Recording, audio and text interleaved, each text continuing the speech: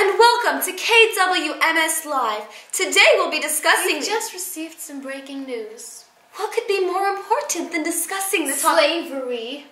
What? How did this even happen? Read this.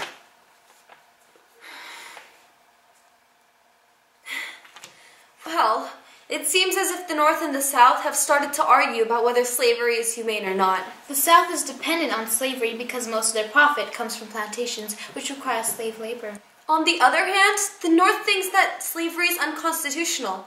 They don't need slavery because, well, all of their money comes from industry. Tensions are beginning to rise between the North and the South. So far, we've been keeping a good eye on everything, and it's not looking very good. We'll keep you posted as soon as we get informed on what's going to happen next. All right, we'll be right back after this short commercial break. What's wrong with you?